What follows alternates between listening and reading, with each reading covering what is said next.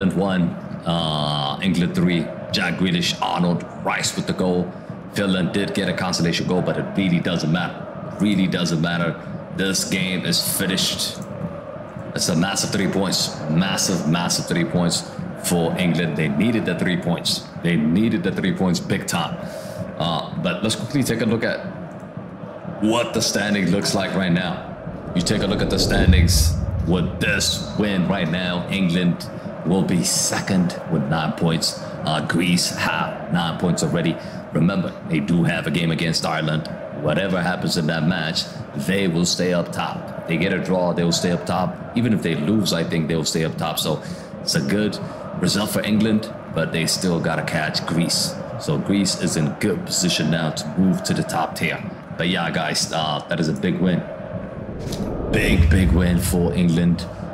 Performance-wise, I would say like the first half was good, but after they get their first goal, I think they kind of slowed down a little bit. They didn't really perform up to their capacity, I would say. They were just doing possession stuff all around, possession. But finally, that second goal from Arnold was something special.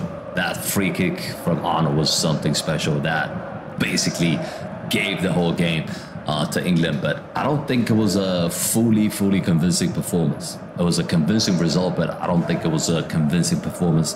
This England team, that front four, Kane, Palmer, Grealish, Bellingham, they need to find a way how to work, how to put together chances, how to work together as a team. Right now, they're not doing that. But yeah, it was a good game and a good result for England. Clone says, KG, will you know when I go to England, will you come? Probably not, bro. Probably not. I'm in the States. I'm in the US. Probably not. But yeah, guys, let me know who is your man of the match in this game. I'm going to ask the question right now. Whoever gets the question right is going to get 20 points. So make sure you let me know who is... get your SofaScore app ready first. Get your SofaScore app ready. And the question is, who is the lowest rated player for England? Let me know in the comment sections. If you're watching this pre-recorded, let me know in the comment sections. You're going to get points. First 10 people that answers, they will get points. But whoever says it in the chat right now will get points. But yeah, guys, thank you all for watching.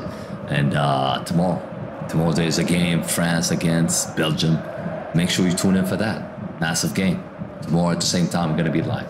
But yeah, guys, thank you all for watching. That is it. And I'll see you guys on the next one. A lot of people are going with Kane. Some people are saying Grealish. Let's quickly check. The lowest player is not Kane. It's not Kane. On the SofaScore app, it's not Kane. But yeah, let me know in the comment sections and you're going to get the points. But yeah, thanks for watching, guys. I'll see you guys on the next one. I'm out. Peace.